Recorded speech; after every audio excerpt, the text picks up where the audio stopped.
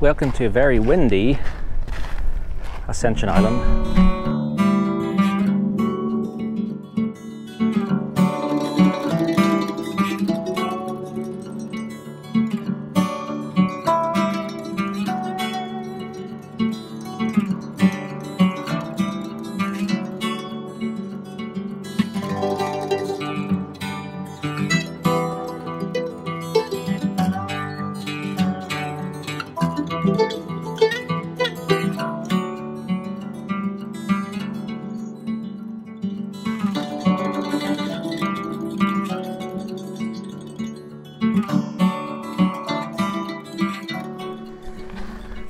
So I've now currently made it to Fort Hayes, an 1860s fort built to the south of Georgetown. This current fort is maintained by the museum, so there are certain areas, because the museum's closed, that we won't be able to get access to. But we'll have a look around the outside areas and look at some of the features of this mid-19th century fort on Ascension. So the first feature that's remarkably unique is the firing step. A step which is around primarily the rear of the fort to protect the inland approaches from infantry or troop advance.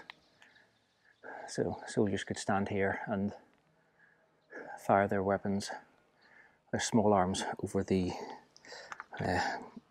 parados at the back. That's very similar to many castles and medieval fortifications that had a firing step for bows and arrows. We then have a number of the quick firing positions, just like we did at Fort Thornton on the other side of the harbour. Here, nice and self-contained, we have the ready-use magazines, and then steps up to the actual position itself. This position at the rear of the fort, offering some protection out to the south of Georgetown, with one of the many sandy beaches. Coming over then, we have the larger caliber main guns, of which there were 2 positions, I think, here at Fort Hayes. Still with this remarkable cast iron pivot in place. Normally sunk all the way to the hilt, I think, or perhaps not.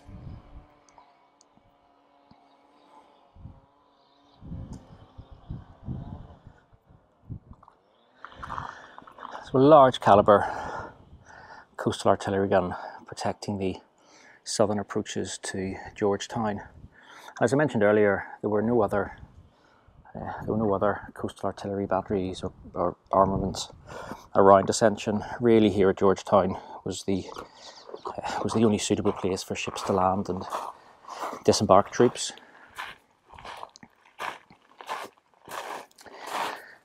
Now, as we should be able to identify from the other forts we've seen, that aperture will come up from the magazine and allow ammunition to be loaded from the secure magazines downstairs, either to the ready-use lockers to replenish ammunition, or straight up to the gun itself. If we continue in this high level, it's a rather complicated fort in terms of design and levels. But if we stay in this high level, we can rise up to the summit of the fort where the other main gun is. These are air vents to the magazines down below, built into the walls. Unsure whether these are steps actually, or or just to give some structural support, but they make for convenient steps. And this wind, as we get into evening, it's now about 4:30 in the afternoon, sun sets at around 18:30. The winds certainly pick up. So here we have the second of those main gun positions. We can see actually, I had thought there would have been a mechanical lift, but judging by this, it would have been block and tackle to bring the shells up from the shell store down below.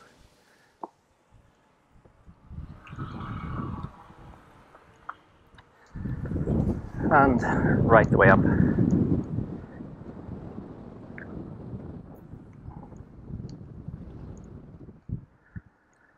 Right the way up to the main gun position. We can see Fort Thornton in the distance on the north side of Georgetown.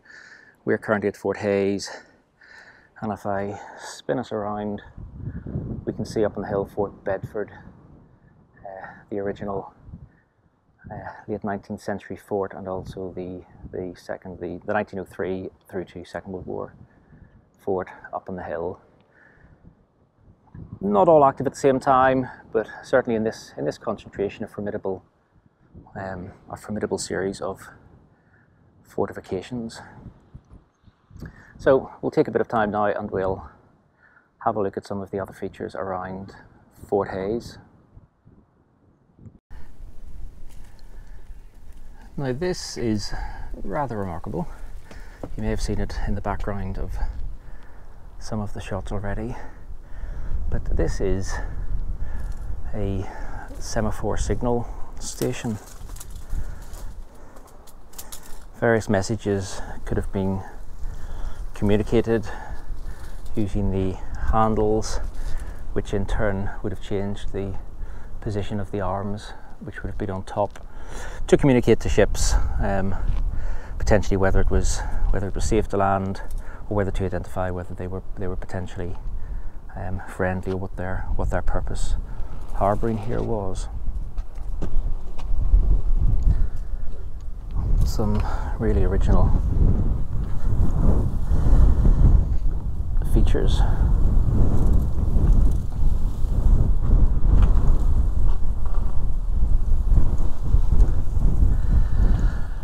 Now, moving down here, we have a vent, a chimney, essentially. I doubt that it is original to this particular location, but it certainly wouldn't be surprising if this was on top of some of the magazine air vents, just to enable that airflow.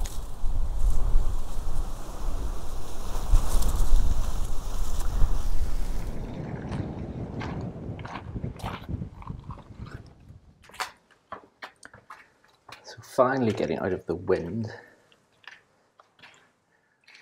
we have this peculiar room here.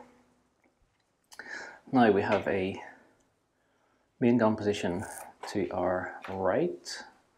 We have just descended from a gun position over here. My initial thought, that I need to try and verify, is that this is a crew shelter for the crews of those two guns. There are some hooks on the wall, and if we look at this is quite an unusual thing. So the hooks themselves are at an angle, and if we look at 3 hooks on this side, 1, 2, 3, and if we look at the corresponding 3 hooks on the far side, they're at the opposite end of the room. And quite often in crew shelters, if guns were crewed by sailors, they would sleep in hammocks. So I think that these hooks were for 3 hammocks to be strung up at an angle to get the longest possible distance they could out of this building. So I think this is a protected crew shelter. Crews could rest in here, and when they called up for action to the guns, they could have done so. Or indeed, this was for crews that weren't firing the guns, but they would have sheltered here if they then had to go out and operate the shell lifts to bring more ammunition up from the magazine. They probably wouldn't have had them outside during normal firing. So yeah, what I believe is a lovely crew shelter. Now let's try and brave the wind, and we'll go outside and have a look around. So if we start here, this would have been access to the magazine for this particular gun. We can see the hook in the ceiling there, block and tackle, most likely to lower the ammunition down into the magazine itself. We have the gun position up here, and we have that large pivot just as we saw in the first position when we came into Fort Hayes.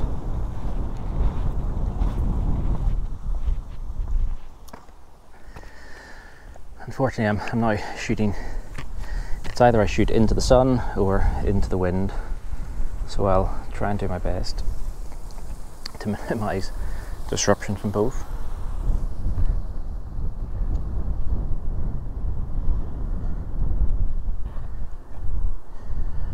And that big bank of earth to our right, that was the crew shelter. That was the crew shelter that we've just come out of. So we can see it's reasonably well protected. We can see a concrete roof, and the rest of it's been covered with volcanic stone as well, which I can't see offered too much protection. So we'll move on down into the inside of the fort and look at some of the lower levels. One thing that's often missed in forts like this is welfare facilities, is toilets, and here is now what looks like a bit of a replica. May have originated, but this is one of the toilets inside Fort Hayes.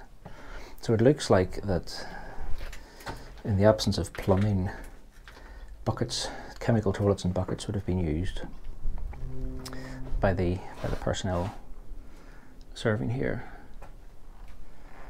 So very rudimentary. I don't think there were barrack facilities within inside the fort. Troops would have been barracked or billeted outside and coming here to man the fort in the event of that emergency.